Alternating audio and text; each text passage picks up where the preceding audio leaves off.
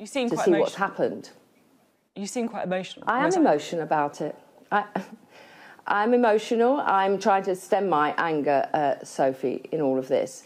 But I am emotional because I do believe that in the pursuit of Remain, a number of people who have been ardent Remainers in our party, on our front bench, people like Keir Starmer, people like Emily Thornberry, but many others, Hilary Benn, Yvette Cooper, they have contributed to sacrificing 59 seats.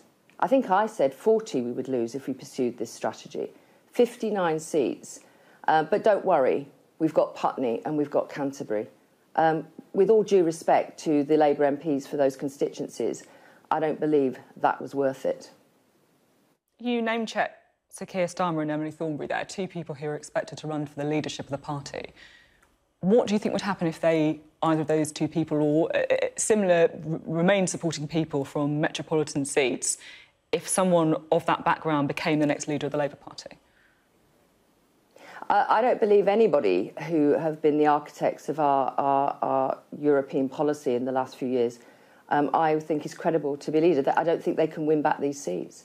And we may not, I'm afraid to say, you know, we shouldn't take it for granted that a change of leader is going to win us in 5 years' time, if that's when the election is called. But I don't believe there's any credibility for these people. You know, Keir Starmer led us to a policy that did not listen to Labour Leave voices who urged caution. He led us down the path of a second referendum, and I'm afraid Emily Thornberry did as well. She said to one of my colleagues, I'm glad my constituents aren't as stupid as yours. I'm sorry, it's not acceptable. And therefore, we're going to have to really look at what might make a candidate for leader who can at least steer us to a better place over the next few years. But we shouldn't for 1 minute think that a change of leader is going to create an election victory for us. It's about Brexit, but it is wider than that.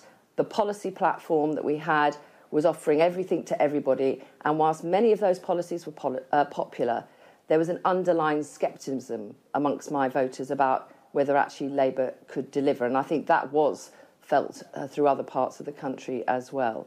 But this is a terrible time for the Labour Party and for the Labour movement.